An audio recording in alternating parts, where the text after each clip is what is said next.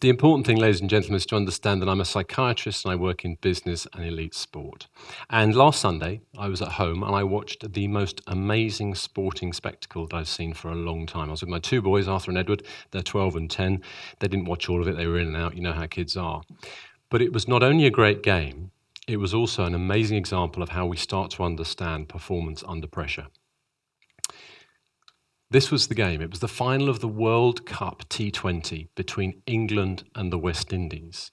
Both teams had done remarkably well to get there. England had beaten New Zealand in the semi-final, who were tipped as the favourites, and the West Indies had dispatched with India, who were the host country, and they were fully expected to get there. So big expectation, big excitement. But before I tell you about that, let me just step to one side. In the work I do, I work with about 14 different team and individual sports in the UK. Cricket has an unusual feature. It's a team sport, but it's based around individual head-to-head combat. That probably explains, or is one of the reasons that explains, why the psychological attrition in cricketers compared to rugby players, football players, hockey players, other team sports is really high. It's got the highest suicide rate. We'll come back to why that might be. So back to the game. I was there with my boys in and out. England batted first, and they got off to a shocking start. They lost 3 wickets quickly, and it wasn't looking too good. But the reliant, resilient Joe Root came in, young star of England cricket, and he nudged away and he cajoled and he got the team up. And they eventually scored 155, which, although not a fantastic score, is certainly a reliable inner final score, a good enough score to defend. Then it was the turn of the West Indies. Now, you may have seen in the press that a number of these players were coming up to retirement, so for them, it really was a big issue, an opportunity to go out on top. What the West Indies didn't know was that the strategists in England had been doing their homework. Instead of opening with our usual fast bowlers, Joe Root came on to bowl. And the strategy worked perfectly. In the first over, we took 2 wickets, including that of Gale, who is the most destructive of batsmen. It was a really good start. England were on top. But it ebbs and flows. West Indies got back into it. Their cricket captain had a very, very good innings. They got up to about the 100 mark, and it wasn't looking so good for England. But then we took 2 quick wickets, and the pressure turned again. So the finale was set up. 1 over to go, 19 runs. I don't know how many of you know about cricket, but T20 cricket is fast and furious. You win it by scoring boundaries. 19 runs in 6 balls, though, is a big ask. It's nearly a boundary a ball. It was set up for this incredible finale. We had batting for the West Indies, Carlos Brathwaite, and bowling for England, Ben Stokes. It was a battle, really, between those two. Ben Stokes at this end, Carlos Brathwaite at this end. In comes Stokes. Stokes is a very combative, powerful, aggressive, tenacious player. Brathwaite, his focus was incredible.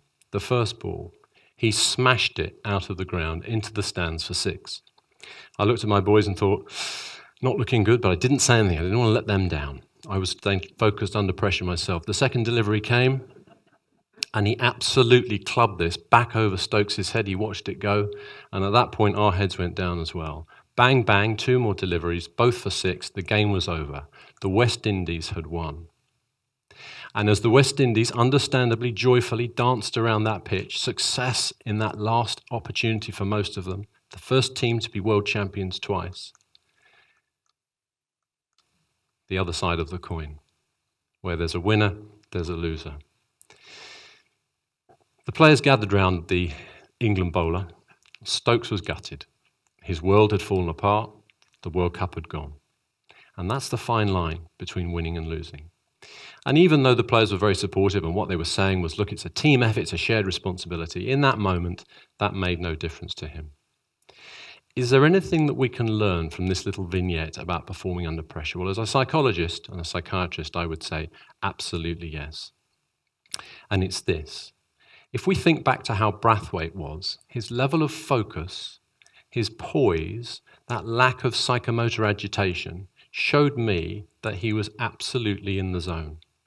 It's harder to make that assessment for a bowler because naturally he's moving, he's running, but certainly after the first delivery, there was a sense of body language change for Stokes. Brathwaite said himself when he was interviewed afterwards that when that over took place, it was like an out-of-body experience. What he meant by that was not some sort of spiritual happening. What he meant was that he was so focused, so in the zone, so in the present moment, we sometimes call that mindful, so mindful that he was able to totally focus on what he had to do, the perfect state to win that match. But let's take it away from elite sport and put it a little bit closer to our real lives. If I think about my first experience of this, growing up in West London, I was a fairly shy kid, but I was good at sport. I love sport, passion for sport, pretty good at rugby, as you've heard earlier. And that was really helpful because I got a lot of positive feedback from teammates, from family, from teachers. That helped me kind of overcome my shyness. It was good for my confidence, my self-esteem picked up. What that didn't do, though, was anything for my pre-match nerves. Here's a bunch of guys, we were 14, 15-year-olds at the time, and for the last few years I'd been playing rugby, this is a county team. I would have really strong pre-match nerves. We call it anticipatory or performance anxiety. From about a day and a half before the game, I would be conscious of this sense of impending doom, sense of anxiety, worry. My focus was absolutely on this. It would affect my schoolwork. Physiologically, physically, what would happen? I would feel quite tense. I'd have a sense of my tummy being maybe overactive and sometimes get the odd cramp.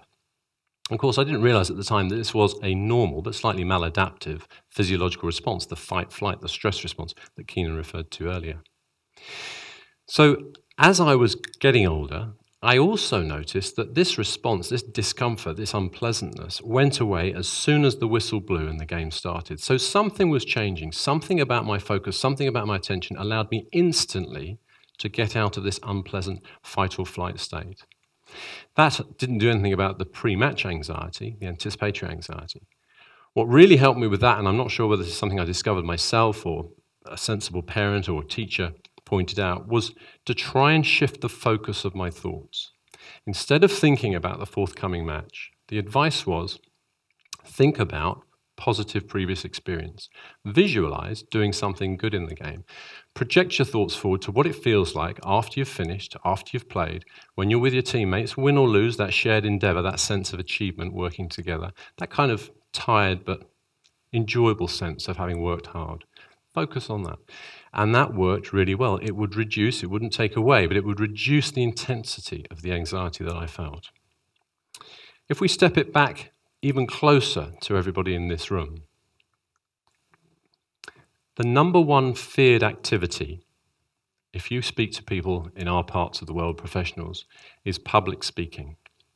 It's almost guaranteed to trigger that stress response. And in the short term, an acute stress response is a healthy adaptive thing. It doesn't do us any harm.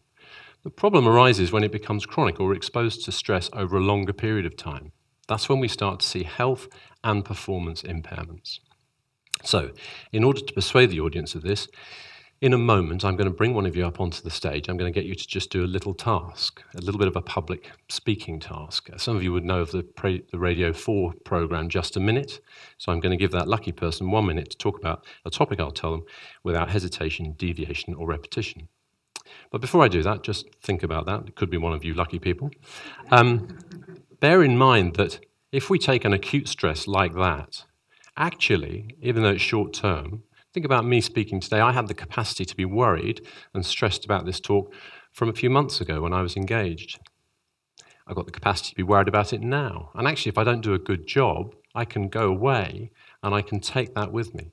So as humans, we've got this ability to lock up stress and take it with us wherever we go. And that's the maladaptive bit. So the person who's about to come up, and actually everybody on that side can relax because I'm going to choose from this side. So just ease back. The person that's going to come up likewise is probably worried a little bit now. When they come up, they may be even more worried. I'd expect their stress response to tick up. We can check with my heart rate monitor. And afterwards, if they feel embarrassed about what's happened in front of someone they know, then they've got the possibility to carry that on with them.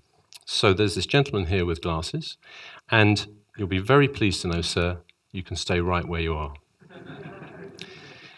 And probably, as I was going through that little build-up, some of you would have been a little bit anxious that you might have been chosen. And when I pointed at you, I imagine that you started to feel a little bit anxious, sir. So let's not focus on you, let's focus on me. My personal experience of public speaking, I was this shy kid. Sport helped me, but I wasn't one of these kind of extroverts that like to get up on stage and be in the end-of-year show. But in my last year at school, I was called into the headmaster's office just before the end of the previous year, I should say. And the headmaster said, Hopley, He said, congratulations. He said, we're going to make you head boy next year. And I have to admit, I was delighted, but I was also surprised. But he said, Hopley, don't get carried away. He said, you, like I, and all the teachers know, it's not a particularly strong year. There weren't that many competitors for the job. So some benefits come with that. A silly uniform, didn't like that. But also the need to get up onto the stage every morning at assembly and quieten down the mass of 300 people before the headmaster came up to start morning prayers.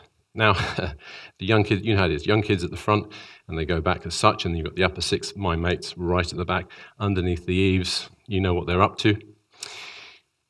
I had no ability to fast forward into a positive experience of this. The coping strategy I had for rugby didn't exist. This was my very first time. So how do you manage this when it's your first time? Well, one of the things you do is you try to anticipate how things are going to be. You think to yourself, this will happen, so I can expect it. That will happen, so I can expect it. That can happen, so I can expect it. And up I came. And I was nervous as hell, absolutely nervous as hell. And I got the things you would expect. I got the odd sort of grimace. I got the odd sort of bit of rustling and tussling going where I had to say, calm down, boys, keep it nice and easy. I got the odd name called out. I got the odd reverse one of those, if you understand what I mean, from the back. But what I wasn't banking on, and what really threw me was the sheep noises. A boy in the lower six over in that corner, I forget his name, actually it was Kevin Dutton, that was it, Dutton and Mutton is what stuck in my mind, and he just started going very quietly, because the teacher over here, Now, anyway, the lovely thing was the humour helped me to get through it, which was positive. So let's go on to look in more detail at why these things occur, because short-term stress is fine, longer-term stress is not so good. Psychologists understand that we all react very differently under certain circumstances. There are some people who would have done that job as head boy and loved it. They'd have been up there and they'd have been cavorting around. But why is that? Let's take a common scenario. Two people on a tube going to work. Train gets jammed, no announcement. Person number one, very calmly, opens his bag, takes out his laptop, starts doing some work, thinks, might as well use my time, nothing I can do about it. Person number two sits there feeling quite tense, becoming increasingly irritable, saying to themselves, this is disgusting. I pay all this money for my season ticket. These people should be able to get me to work on time. Not only that, if I'm late for the meeting, it might cause the wrong impression. That might affect the contract. I'll then be badly appraised, so he starts to catastrophize. Psychologists have a theory. We like simple theories, the ABC. So in this situation, you've got the activating event, something happens, and it leads to consequences. There will always be physiological, emotional, and behavioral. The first two you can recognize. The behaviors are important, because in the workplace, sometimes we see people's irritability spilling over. They're a bit short, their communication isn't great. I imagine all of you at some point have sent an email and then later said, why didn't I stop and think about that before I sent it? So behavior gets affected. But of course, A doesn't cause C, because we've got the same activating event, two different sets of reactions. What's happening is that this is all going through a prism, our beliefs or our perceptions. So the gentleman that was very calm and relaxed, his belief set is that there's nothing I can do about it. I'm not going to be able to make a claim that's going to make any difference to my life. The other gentleman, on the other hand, is thinking, this is disgraceful and it's going to really affect me. So gentleman number one reduces the level of his stress response. His consequences are much more pro-health. And gentleman number two goes the other way. And of course, the downside of that is the impact that's going to have on our performance short-term, on our health long-term. We're trying to avoid carrying stress around with us. These are not new ideas. The ancient Greeks knew about it, but we haven't yet really assimilated all this. We don't use it in our day-to-day lives in the way that we should be able to. Let's just show you an example. Perceptions are so variable. 5 seconds, show you the dress. What color is it? Okay, could you tell me what color you see, sir? Hands up if you see blue or blue and black. Turn around, have a look. It's about 2/3 the audience. Hands down. Anyone see a different color? What do you see, sir? White and gold. Okay, hands up for white and gold. About 10%. So the interesting thing is, this was very controversial at the time, recent fMRI studies at the Institute of Psychiatry show that those of you like me that see the white and gold on average, have better attentional abilities and a 5 to 10 mark higher IQ. All right, I'm joking. Now, all this is showing we see things differently. And the fact that we see things differently means we often think and perceive things differently. That visual image is a metaphor for our thoughts. Let me take you through the common mind traps that we try and encourage people to step away from. Catastrophizing. Talked about it before. Fast forwarding to the worst case possible scenario.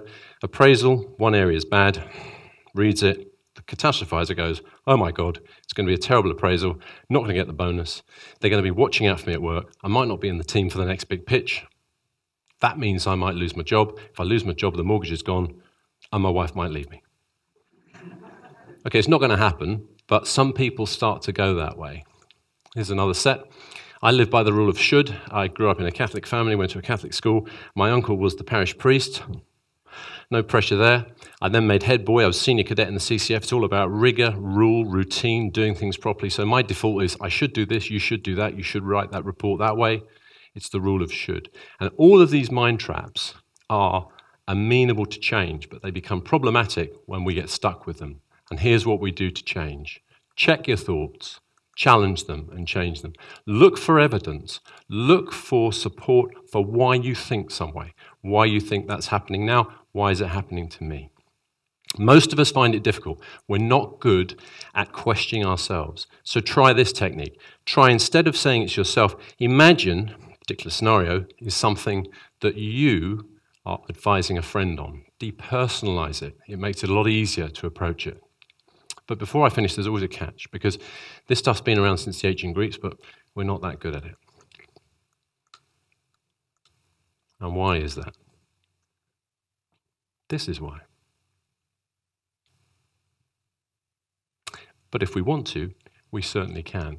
So, if you get out there, you tackle your mind traps, and you're minded to try and think things differently, the impact of stress on you will change, and I'd expect you to see improvements in your health and your performance. Thank you.